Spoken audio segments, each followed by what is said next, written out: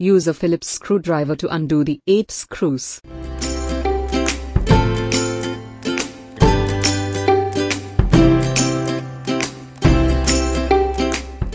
Some models have a slightly different screw placement.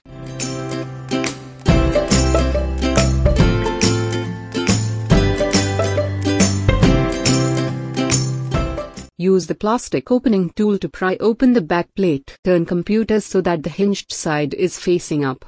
Use the plastic opening tool to pry open the back plate. Drag the plastic opening tool along the edge from left to right and use a second opening tool to pry open the top right corner. Repeat the same step for the other side. Grab the back plate and separate it slowly away from the device. No wiring is connected to the back plate.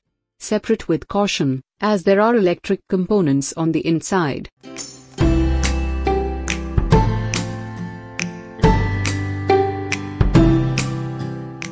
Using a screwdriver, remove the single 2mm screw that holds the SSD storage in place.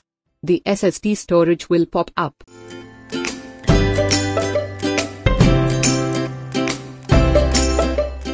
Gently pull out the SSD from its slot.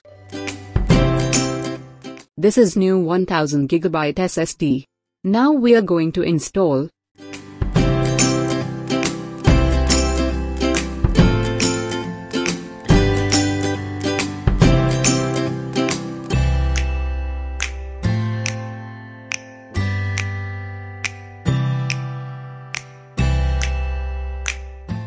Eight GB RAM also we are going to install.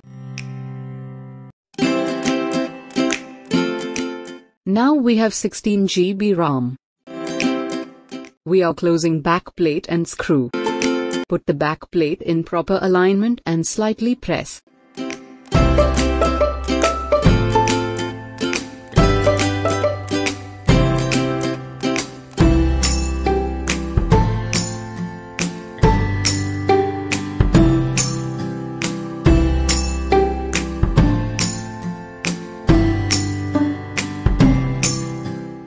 If further information is needed to troubleshooting your notebook problems, please comment below.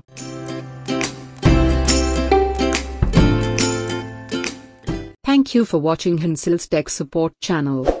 Please subscribe and support this channel.